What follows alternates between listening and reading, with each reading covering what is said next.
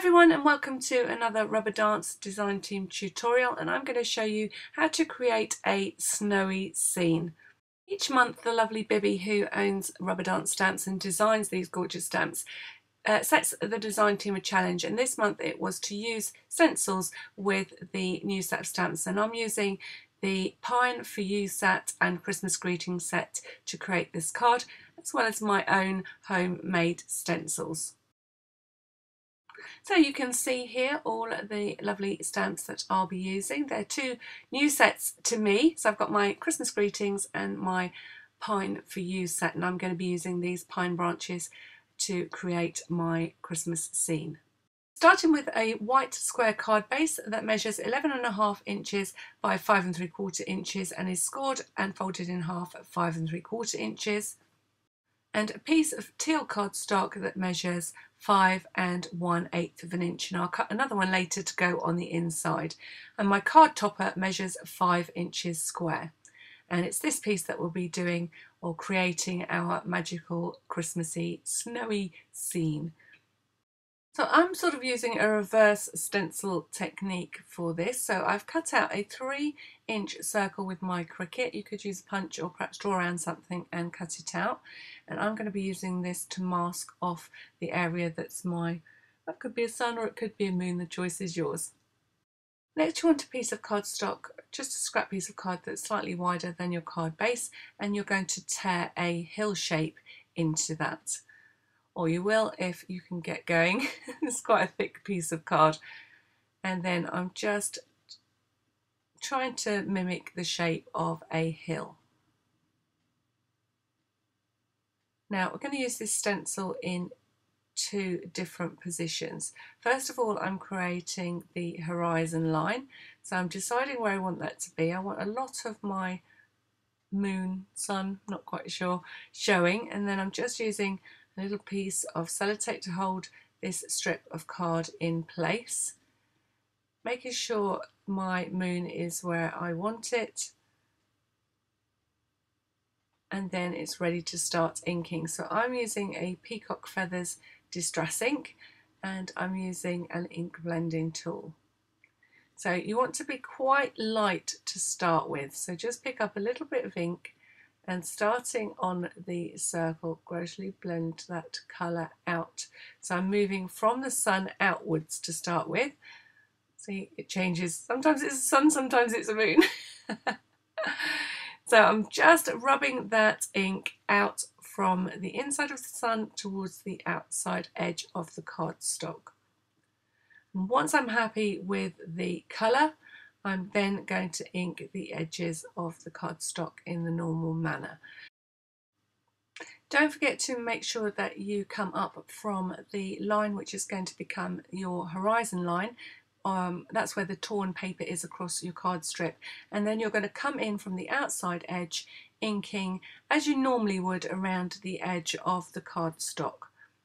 And you can create a slightly darker colour on the outside of the panel.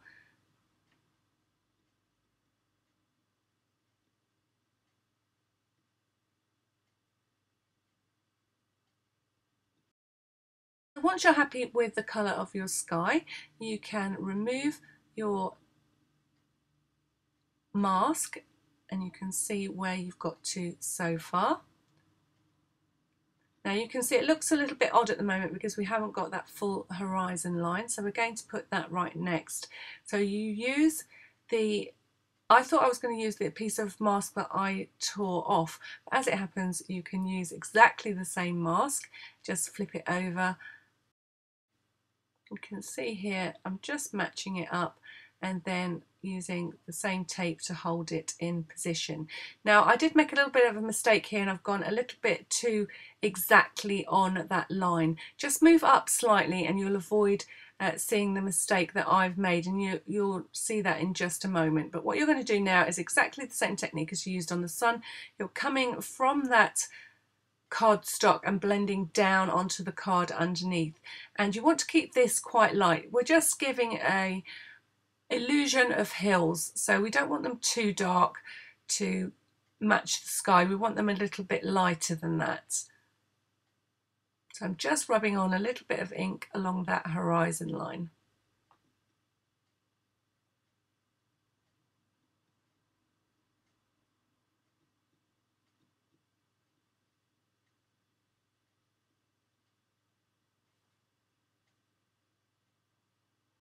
Now, as I lifted this piece of cardstock out of the way, I had a little bit of a white line where I hadn't quite lined things up properly. So I'm just moving it up again slightly, and I'm going to carry on inking just to get rid of that little white shadow. So if you make sure that you're perhaps just slightly above rather than exactly on that initial first line, you will avoid making that white shadow. I've got rid of most of it, and I know I'm going to be using a little bit of glitter, so I'm going to leave it there. And then I'm just going to move my mask down, just tilting it slightly to create another couple of hills in the foreground of my picture. So exactly the same technique, rubbing that ink and using my torn edge as a mask. I'm going to put another little hill in on this side. And I think I could just do one more over here.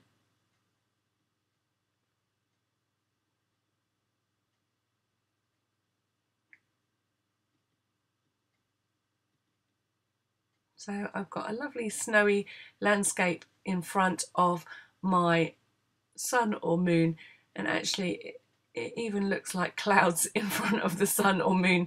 So you take your choice how you decorate it after this point, but I'm definitely trying to use this as a snowy set of hills in front of a, I'm going with sun.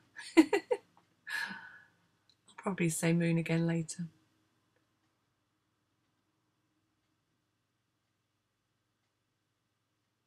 So at this point, I just wanted to cover up all my ink and add some snow spots to the sky. So I'm just repositioning the two masks, and then I'm going to sprinkle the sky with a little bit of water. So I'm just dipping my fingers in some water and then flicking them over that distress ink. And distress ink has the property that it reacts to water. So the ink is going to lift where those water spots are, and you'll see in just a moment when I dab them off with a piece of kitchen roll that it just gives me some snowy dots and spots in my sky. So just keep working with that until you're happy with the amount of snowstorm that you've created, and then you can remove your masks, and you want to dry off your cardstock at this point.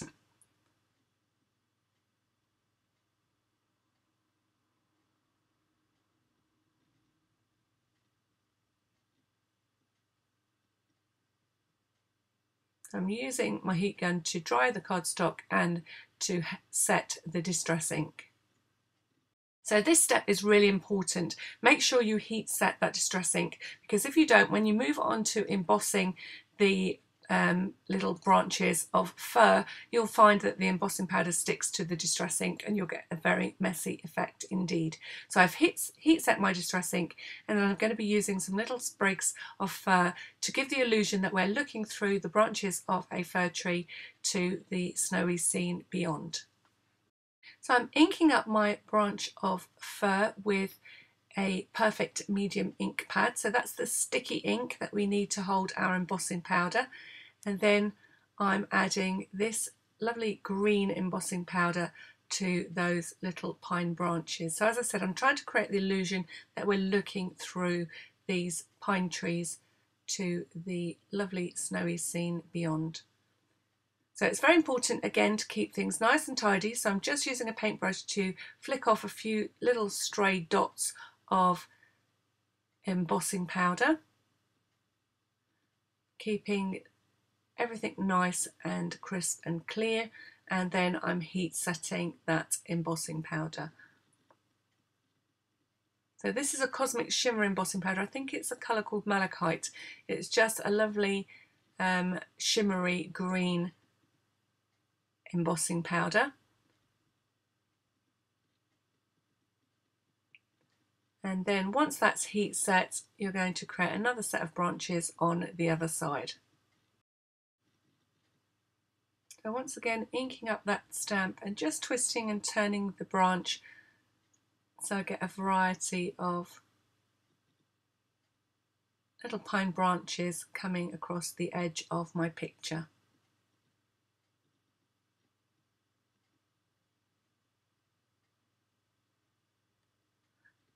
Taking off any excess little pieces of embossing powder and heat setting. Again, once that powder starts to melt, just move on to the next piece of embossing powder. Don't linger too long in one place, otherwise you will over melt the embossing powder. Now my instinct was I wasn't quite happy with the branches as they were. They're quite fine. This is quite a delicate stamp and I just felt they were a little bit too fine for my picture, so I just thought I'd try something else out. I happen to have another shade of green embossing powder on my desk, so I'm over stamping with the perfect medium and adding a different green embossing powder, and this gave me a lovely two-tone effect. So I've got two greens and my pine branches are just that little bit more lush, and I like the look of that, so I'm going to overstamp the branches that I've already got in position, and this time using the moss green. So I'm not trying to be exactly on top, just a little bit offset from the original branches, and then adding that moss green embossing powder.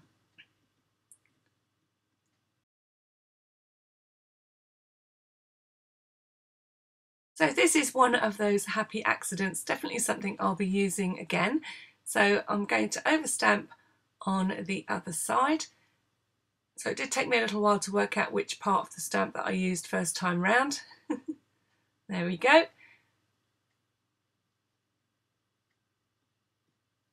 So overstamping both of the branches, adding my embossing powder and then heat setting it on the other side.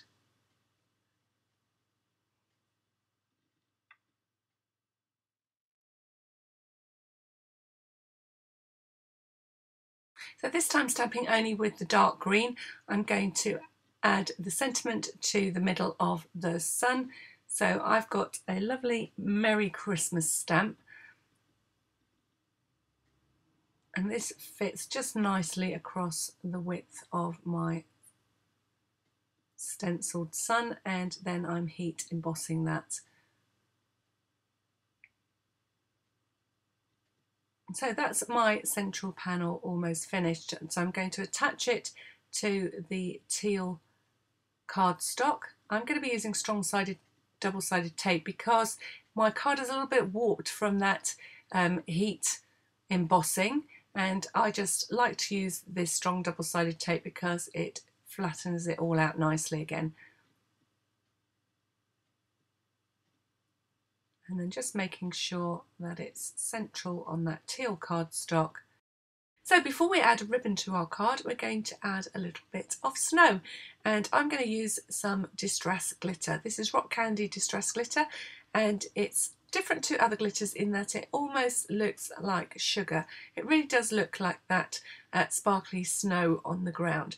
So I'm going to be using that, and I'm going to be using my glue pen in order to attach it to my card. And all I'm going to be doing is adding some to the what I feel is the top of my branches, and I'm just literally drawing along those little branches on the pine or the fir, and then I'm sprinkling on that glitter. So you might not be able to see this very well on camera, and I don't think you can, but there is definite subtle sparkle, as if these branches have been just given a little touch of frost. So I'm going to do exactly the same technique on the rest of the branches. So I'm doing one at a time to make sure that that glue doesn't dry on me. So there's no precision in this, I'm literally just randomly drawing in those pine needles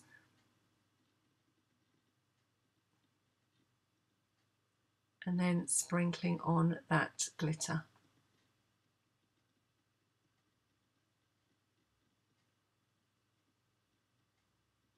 And there's one more place that I'd like to add a dusting of glitter, and that's along the tops of these hills. So I'm just sketching along each of those lines and then adding a sprinkling of glitter.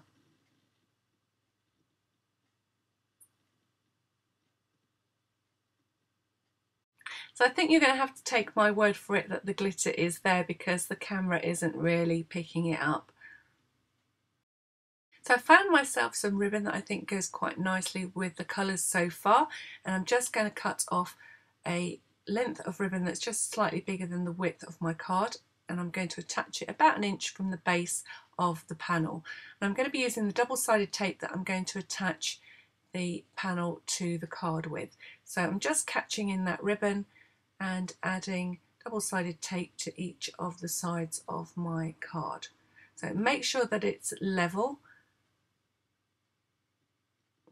So I'm just attaching that little bit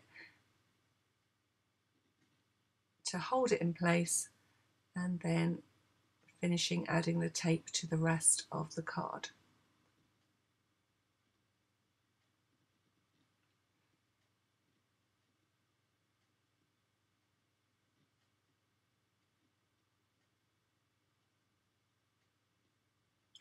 Then I'm threading the ribbon through and tying a knot.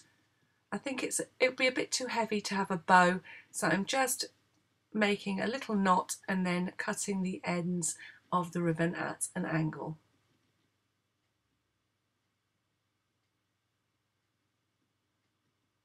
So this is all about balance. Just check your knot. If you're not happy with the size of it, just trim it down a little bit more. So I'm back after just raiding my little stash of charms, and I'm thinking about using a snowflake, but I also have these little reindeer. I could have used either, but I think I'm going to stick with the snowy theme, and I think I'm going to pick this one. So I'm going to actually just tie a little length of embroidery thread through the top of the charm and then just stitch that into the knot on the card. A little piece of matching embroidery thread, threading on the charm and making sure you keep hold of one of the ends of the thread, then pushing that thread or sewing that thread through the knot that we've created with the ribbon, and then tying off the thread. Just leave enough give in the thread so that the snowflake can dangle freely, and then again just trimming off the ends.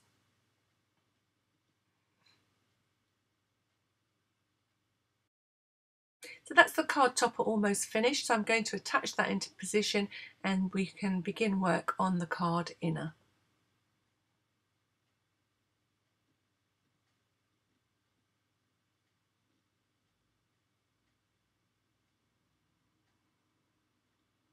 Making sure it's in the centre of the card base, and that just brings everything to life. It's amazing how much a frame makes all the difference to your card. So working on the two pieces of card that we put to one side earlier, we can attach the piece of teal to the inside of the card. As I've done most of my card with double-sided tape, I might as well carry on.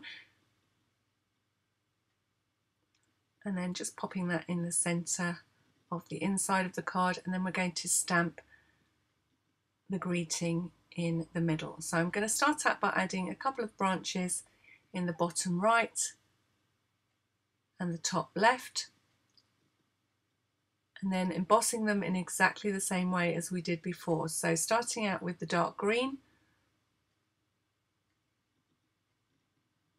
brushing off any spare bits of embossing powder,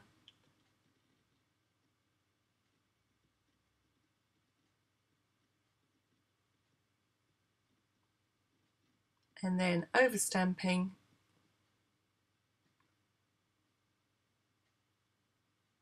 and adding the moss green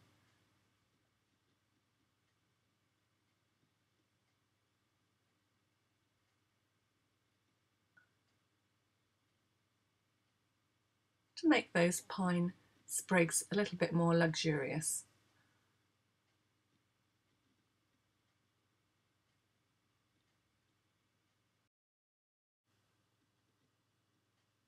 So I like to use a different sentiment in the middle of my card, and I'm using Happy Everything. So just embossing with the malachite embossing powder.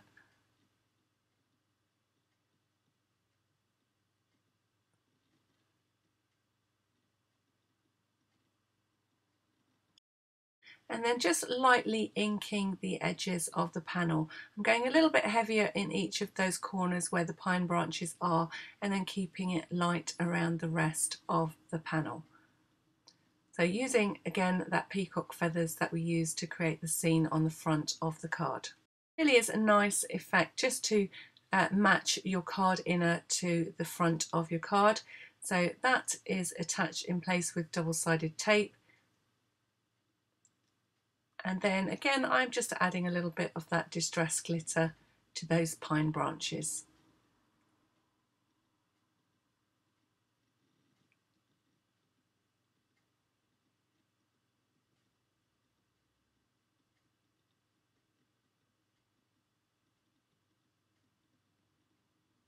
And as I thought I'd finished, I just looked at this snowflake and noticed that it had a few little dots on it that were perfect to add a little bit more turquoise sparkle into the mix. So I'm just using a turquoise stickles and adding a few little dots to that snowflake. And that is my card finished. So I hope you've enjoyed seeing how I've created this snowy scene using my own stencils cut out from cardboard in order to do so, and then using my gorgeous rubber dance stamps to create that pine forest effect to make it look like I'm peeking through some fir trees to that snowy scene beyond. So I hope I'm giving you a few ideas for your Christmas card making. This is a lovely one to put together, and don't forget to check out the Christmas is Coming series, and I've got a couple more Christmas cards lined up to show you over the next few weeks. So if you're new to my channel and you've enjoyed this tutorial, don't forget to hit the subscribe button. If you're already one of my lovely subscribers, then don't forget to put the thumbs up if you like what you see. And I look forward to sharing more with you very soon. Don't forget to stay tuned for the links. Thank you for watching.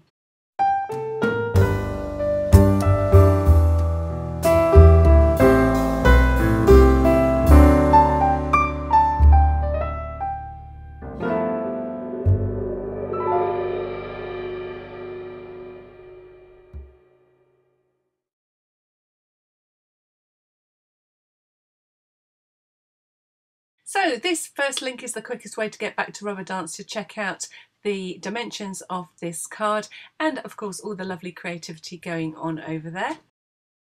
This link is for the Christmas is Coming series. There are 2 videos up already showing you how to batch make Christmas card designs so that you've got plenty of cards in stock ready to send in December.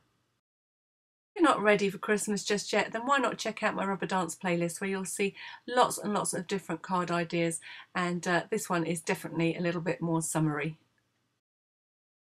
Oops! Back to Christmas again for this little tutorial that comes with a PDF that you can email me for should you so wish. I show you how to make this little Christmas pudding box. It's a great fun thing to put next to your place settings on your Christmas table and fill with little treats. Last but definitely not least, why not pop over to my Etsy shop, where you can find workshops for larger projects such as this, and there's lots of projects over there that you can make in time for Christmas. This is a tag advent idea. There's a video attached to this that shows you how it works, and then you can pop over to my Etsy shop where you can purchase the full workshop and instructions. Happy crafting!